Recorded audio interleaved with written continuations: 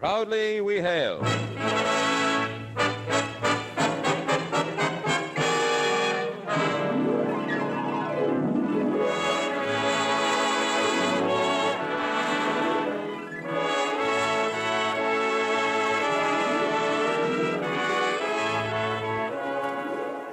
From New York City, where the American stage begins, here is another program with a cast of outstanding players. Public service time has been made available by this station for your Army and your Air Force to bring you this story, as proudly we hail the United States Army Engineers.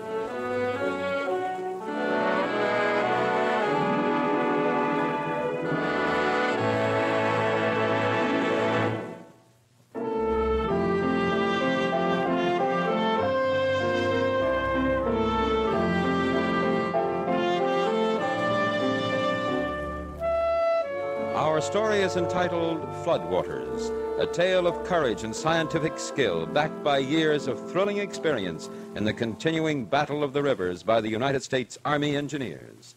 Our first act curtain in just a moment, but first, young men, why not let a thought for tomorrow be your thought for today? Right now, your United States Army needs qualified technicians in such varied and interesting fields as radio, radar, meteorology, photography, and many, many others.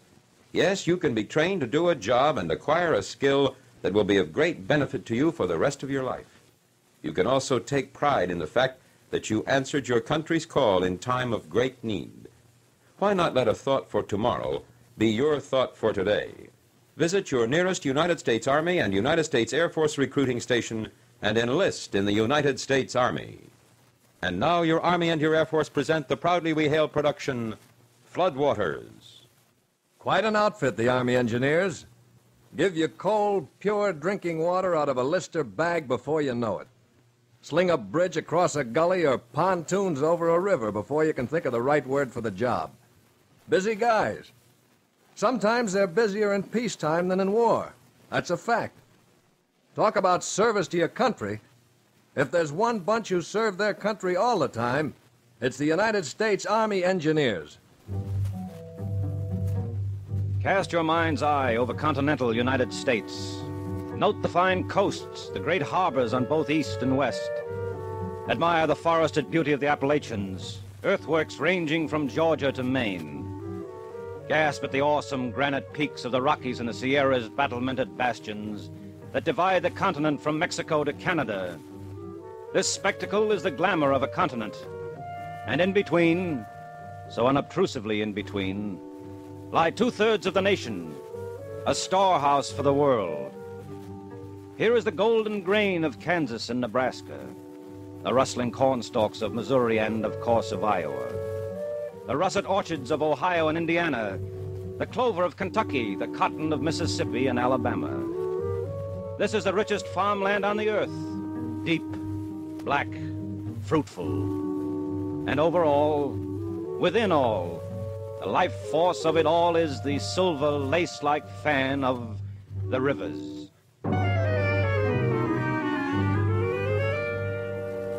Call them by their names, those rivers, the lovely names that flow silver on the tongue like flowing water.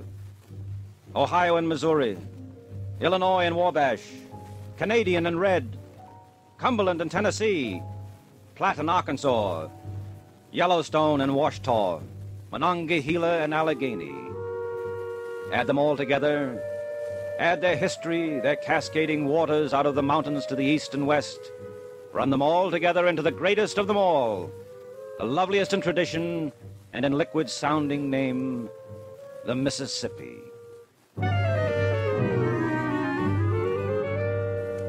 These and their tributaries, from mountain streams to deep-flowing highway for the steamboats, these give life to the great valley. Life and, sometimes, despair, destruction, and death.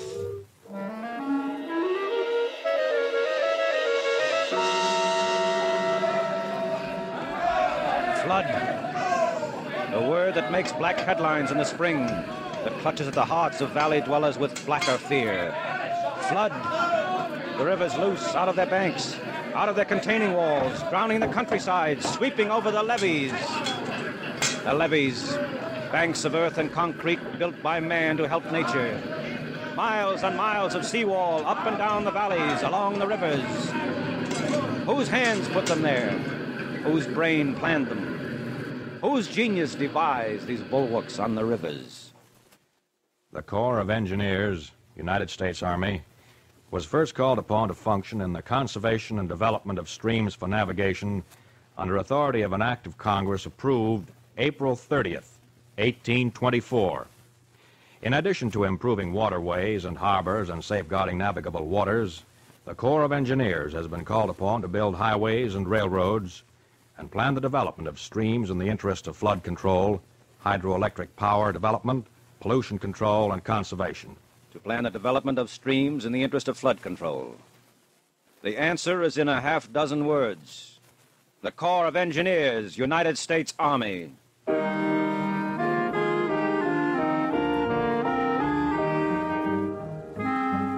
All things have their beginnings somewhere, perhaps deep in the shadows of history. 1824 is 128 years past, and yet the Corps of Engineers dates back well before that. June 16, 1775.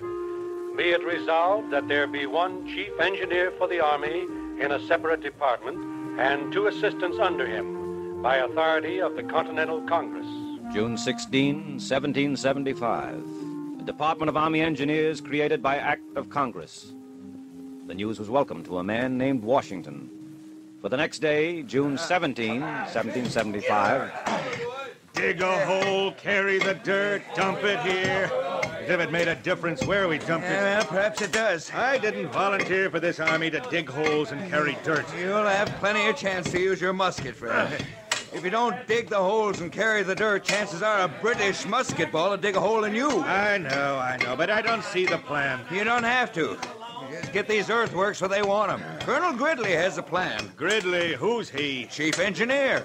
It's said he chose this hill because it's easily defended. Commands all Boston.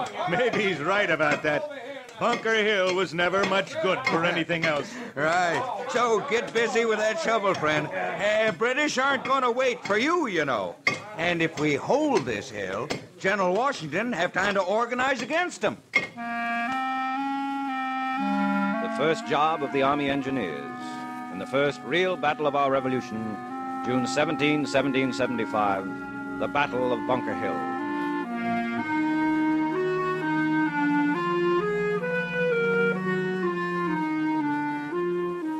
But engineering must be learned, and learning calls for schools. General Washington knew the truth of this, and in the weary days at Valley Forge, his thoughts bore fruit. June 9th, 1778. By order of the commanding general, 3 captains and 9 lieutenants are wanted to officer the companies of sappers. As this corps will be a school of engineering, it opens a prospect to such gentlemen as enter and will pursue the necessary studies with diligence of becoming engineers and rising to the important employments attached to that profession, such as the direction of fortified places and so forth. The qualifications of the candidates are that they be natives and have knowledge of the mathematics and drawing, or at least be disposed to apply themselves to these studies. They will give in their names to headquarters.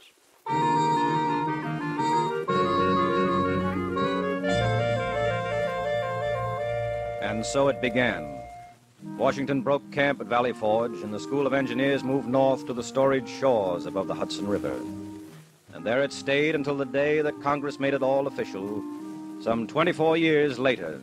By Act of Congress, March 16, 1802, a corps of artillerists and engineers will establish a military academy for the study of their respective arts in the state of New York at West Point.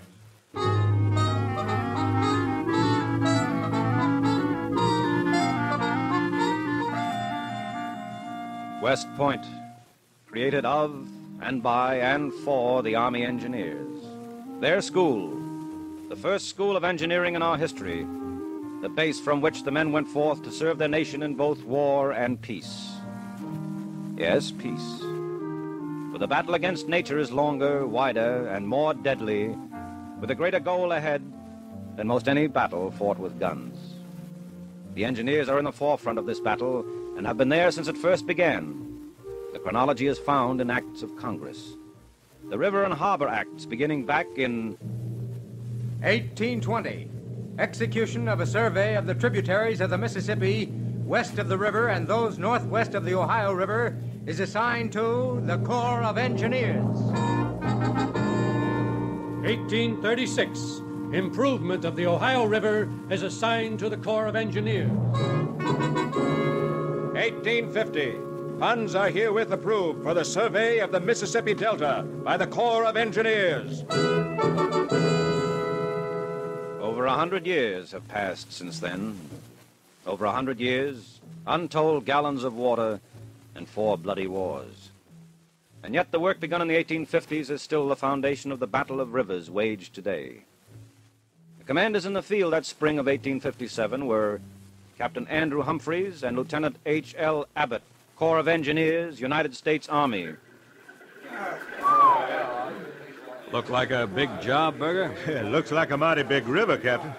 Not so big that it won't be controlled someday. Sir, if I may. Of course, Berger. Thank you, sir.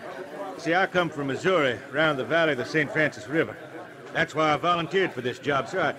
I thought maybe what we do here might help save our farm, sir. Well, I hope it will. If we can really measure the possible amount of water flowing into and through this Mississippi River and measure it accurately, we'll have laid the groundwork for controlling floods almost forever.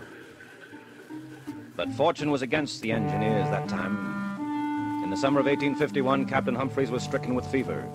He gave up his assignment, and when his health returned, went to Europe to study flood control over there. 6 years later, in 1857, Humphreys was back at his job, as enthusiastic as ever, but this time his enthusiasm was tempered with apprehension. What's bothering you, Andy? The size of the job, Hal, I guess. Well, I've never bothered you before. Well, fools go in.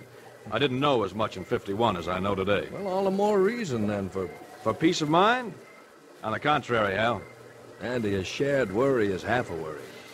Well, the laws on which we are basing this survey, the laws of flowing water in natural channels, are not based on good enough experience. But all through Europe, The rivers of Europe aren't the Mississippi Basin, Hal.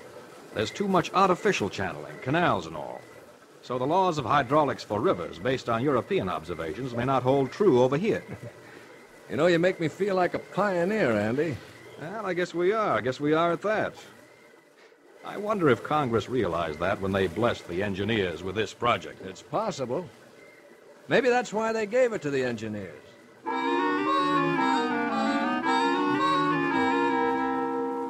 1 year later, Andrew Humphreys and Hal Abbott had their chance to study the rampaging Mississippi at first hand. Word came to them. Captain Humphreys, message from upriver for you, sir. Thank you.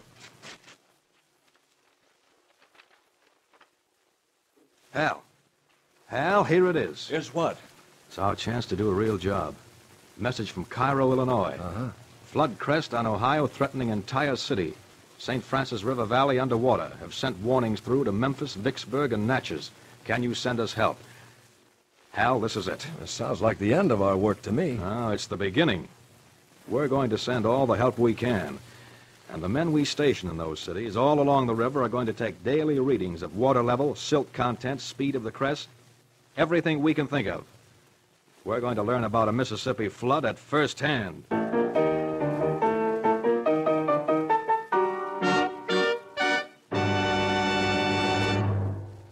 You are listening to the Proudly We Hail production, Floodwaters. We'll return to our story in just a moment. Today, you young men of America have an excellent opportunity to learn a trade that will assure your future.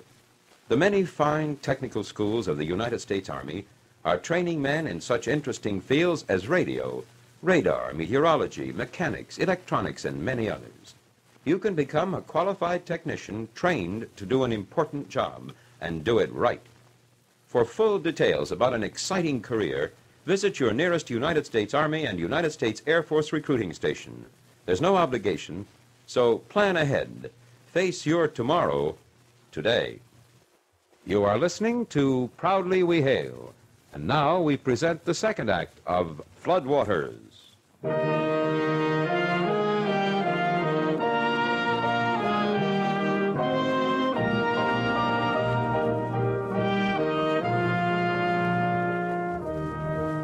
Report to the Congress of the United States on the physics and hydraulics of the Mississippi River by Captain Andrew Humphreys and Lieutenant H.L. Abbott. It may be stated that laws governing the flow of water in natural channels have been determined which were never revealed before. New formulas have been prepared. Improved methods of gauging the amount of water in streams have been devised. This portion of our work exceeded even our expectations.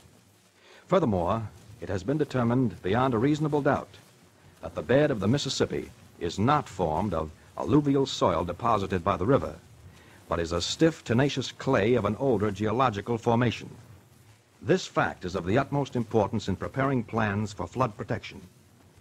In view of the work done and the experience obtained under actual flood conditions, we recommend the plan of levees. It is simple, direct, and will protect the vast majority of alluvial bottomland in the Mississippi Valley.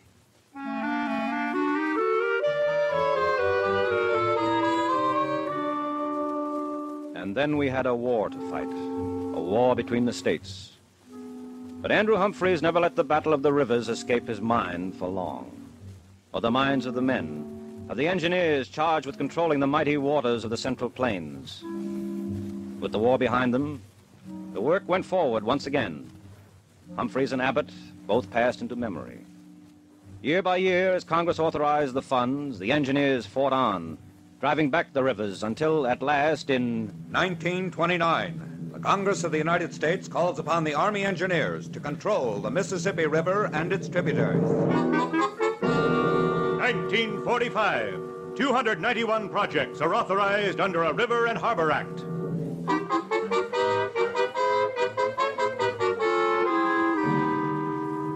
Through years of history, through disaster, depression, prosperity, or war, the Battle of the Rivers, whose first blow was struck by two Army engineers in 1857, has been waged without cease and without rest. Day and night, year in, year out, the water flows. Cities grew and flourished. The forests gave way to open fields. The land prospered. The nation grew. And time again,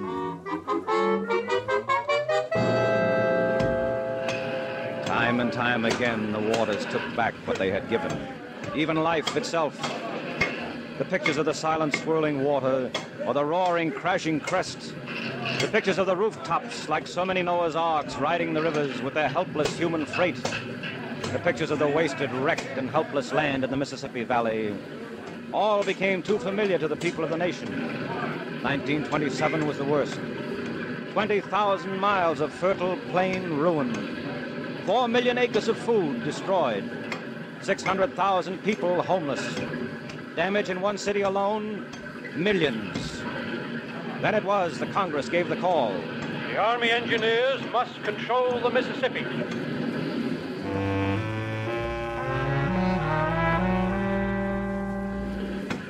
What a job this is. While Joshua stopped the sun, we can stop a mere river, I suppose. Who do they think we are, Moses? If we could just see the whole thing at once. Get yourself an airplane, fella. Fly high enough and it'll all be laid out for you like a map. Hey, that's an idea. What's an idea? If I may ask a leading question. Lay it out, like a map. You're nuts. Am I? Remember the old Humphreys Abbott book on the Mississippi? Sure, so? They said the bed of the river is clay. Yeah, they were right. All right, now suppose we build a model, sort of a relief map of the valley, with the main channels in concrete maybe. Then we turn in the water in the same proportion as the model is to the whole valley. We can see what happens when a flood comes down. Hey, you may have something there. May have something? Say, who do I talk to? This idea will take dough.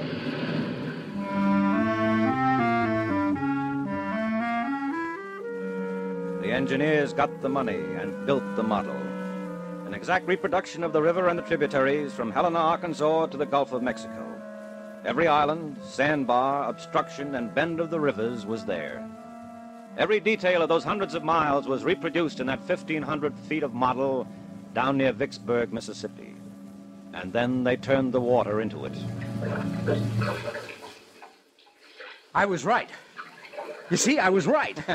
Stop crowing and tell me what you were so right about. You see how the crest come down the valley? Of course. Now, what happens when it reaches the lower stretches of the river, where all those bends and sandbars are? It, well, backs up. Sure, it backs up, because the water can't escape through those bends as fast as it's coming down. Okay, what happens? We slow down the crest? You're kidding. No one slows down the crest of a flood. But we do let it through faster, so it won't back up. Hey, you mean we straighten out the Mississippi? Exactly. We straighten out the Mississippi.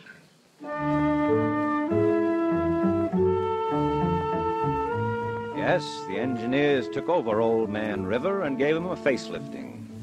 They made him flow a straight, true course from Helena to the Gulf. Removed 120 miles of bends and bars and other obstacles. The current moves quite swiftly now.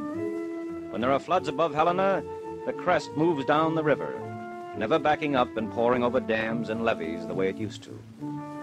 And this has been proved true, proven before the work was completed, proven in the Upper Valley in 1937. January of 1937 saw 6 inches of rain fall on the valley of the Ohio within 2 days. Half the year's full quota of rain fell in just 25 days. On the 24th of January, the call went out. To all amateur radio operators, this wavelength. Stand by. Important communication from District of Army Engineers. Stand by. This is the message. You are ordered mobilized to maintain communications under the Chief of Engineers in flooded areas. You are ordered mobilized to maintain communications in flooded areas. The fight was on. Wires down, roads out, railroads ruined. Communications were maintained by amateur shortwave radio men. Thousands of men fought seepage and sand boils on the levees. Grimly, without rest, weary until they dropped, citizens and soldiers fought the river side by side. Below Helena, all was well. The levees held. Almost no water backed up into the tributaries of the straitened river. Above Helena, it was bad. Cairo, Illinois, where the Ohio joins the Mississippi, felt herself safe behind a seawall 60 feet in height. Headquarters of the fight was at the office of District Army Engineer. From there, the orders flashed, and grim-faced men rolled into action on the roads of Missouri, a few miles south of Cairo. What's up out there? How soon can you pack up and get out of here, mister? What for? The levee's holding? We know, but not for long. Why not? Good built wall, that levee. We can't waste time. Water's 58 feet at Cairo and more coming. Engineers have to blow the fuse between Bird's Point and New Madrid.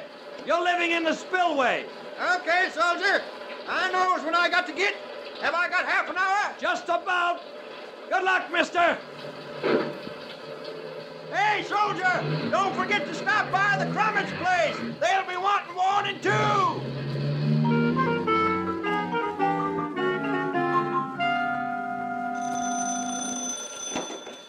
Army engineers. Mr. District Engineer in Cairo, when can you blow the fuse? Anytime you say, sir. Is the spillway clear? As far as we know, sir. Rescue boats will follow the water into the area. Then blow it now. River's rising here to almost 59 feet now. Yes, sir. Stand by the plunger, fellows. Here we go. All set? Ready? Fire.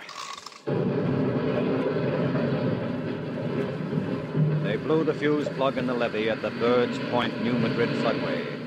Water raced through the gap, spreading its muddy flood over 131,000 acres of Missouri. The crest roared past Cairo down the valley, but the pressure was relieved. Not one engineer-built levee crumbled. The danger was past. The water slowly receded. On February 12, 1937... By proclamation of the Mayor of Cairo, Illinois, with the consent of the United States Army Engineers in charge, I hereby proclaim the removal of all restrictions and requests made as to the leaving and entering of this city and the transmission of business. And as the mayor's words returned the city and its people to a normal life, by a strange coincidence, the marquee on a moving picture theater announced for all to see, Opening Wednesday, Rainbow on the River.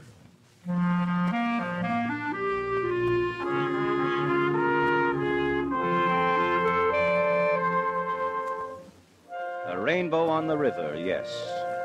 A rainbow whose colors are the dungaree blue and olive drab of the United States Army Engineers.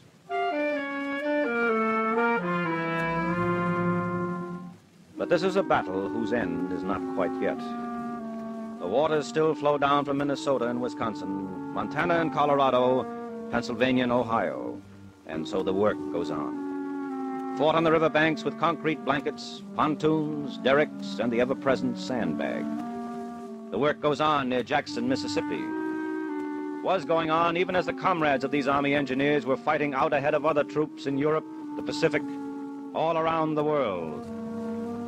For at Jackson, with pick and shovel, wheelbarrow and gunny sack, was building the greatest project of its kind the world has ever seen. 4,500 feet it runs, east and west, 3,500 north and south, 200 acres overall, a gigantic, true-scale model of the central plain of these United States, the entire Mississippi Basin.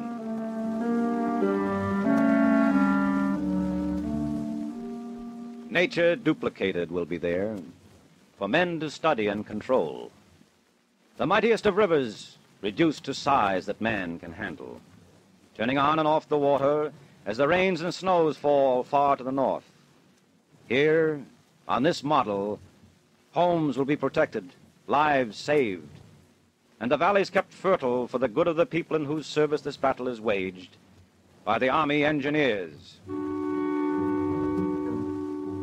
Call them by their liquid-sounding names, those rivers who have not all been bound, constricted hand and foot, as they will be someday in the future.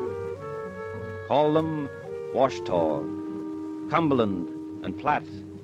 Call them Illinois, Wabash, Monongahela. Sing songs of rivers and the good they bear upon their glowing bosoms. Love their beauty and their silver quiet. Weave memories around the willows on their banks and romance round their levees. Yes, name them, love them, and always deep within your hearts, remember those who fought more than 100 years to keep them flowing in their places, forever bringing fertile wealth to the great plain of this nation. Remember, the Army Engineers.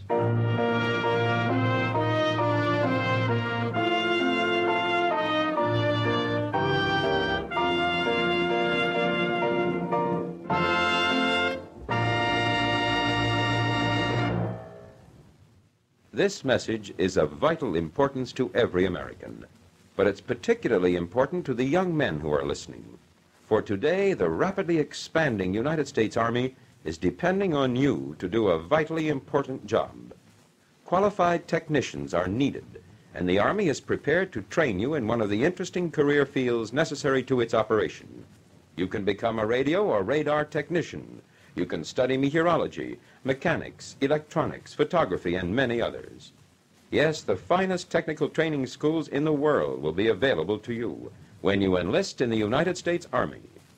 Why not visit your nearest United States Army and United States Air Force recruiting station today? The need is urgent.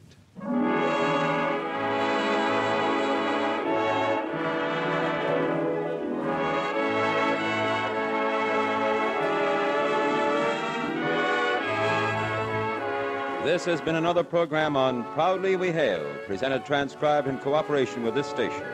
Proudly We Hail is produced by the Recruiting Publicity Bureau for the United States Army and United States Air Force Recruiting Service.